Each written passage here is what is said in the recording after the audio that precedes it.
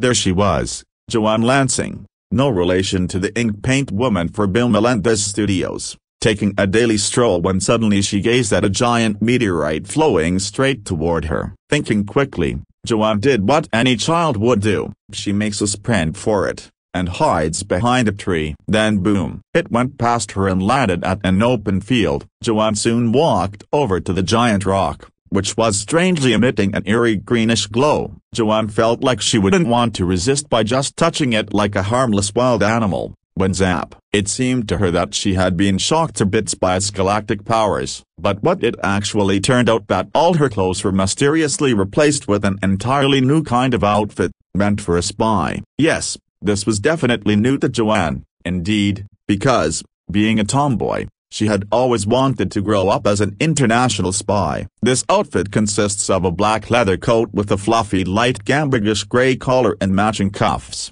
a pair of long black leather pants with a light gambagish gray belt, black high-heel boots, and long medium gray gloves. Joanne, feeling much more comfy in these digs, was like suddenly I feel so nimble, energetic, and hot. She's got the strangest urge to perform a few karate moves, some flips, and other action spike rod like that. She feels all Jonies and for a new job, she's like, I feel so cunning and free like a crazy fox. Well, I'm sorry to say that's what she thought, but, little did she know, it may all become something so literal. While Joanne was just trying out her new moves, her moderate vermilion bowl-cut hair seemed to widen out more. Her eyes enlarged into very pale cornflower blue oval shapes, their lids covered in moderate arctic blue eyeshadow, and paled, light grayish-purple makeup applied above them. She swore she felt her nose pushing out, too, like as if it grew a ginormous banana with a giant black olive on top, and she felt fuzzy from all the karate. True, the top half of her head was engulfed in brilliant amber fur and her nose was indeed a very long muzzle with a small black ball at the tip. White fur covered her mouth region and the front of her neck,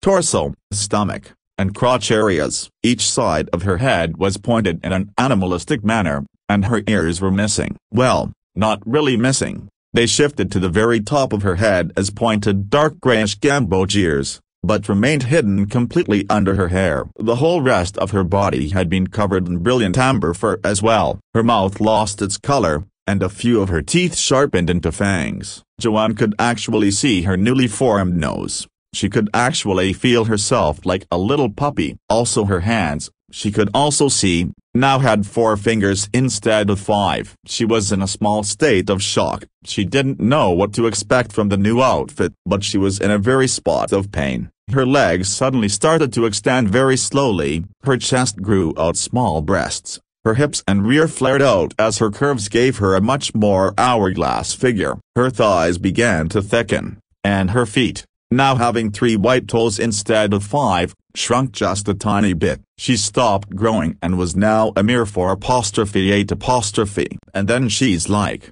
what has happened to me?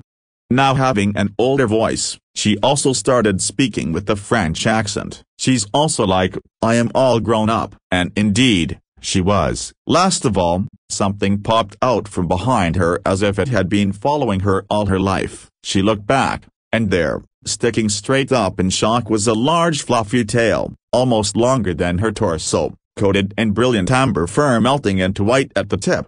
Joanne couldn't believe her own eyes. Not only did she grow up so quickly, but she had also turned into a French toon vixen known as Agent Claudette Dupre. When she spotted her reflection in the water, she actually did feel so foxy, literally, swaying her hips and tail in a fashionable manner. She decided to apply for a new spy job on her way to HQ.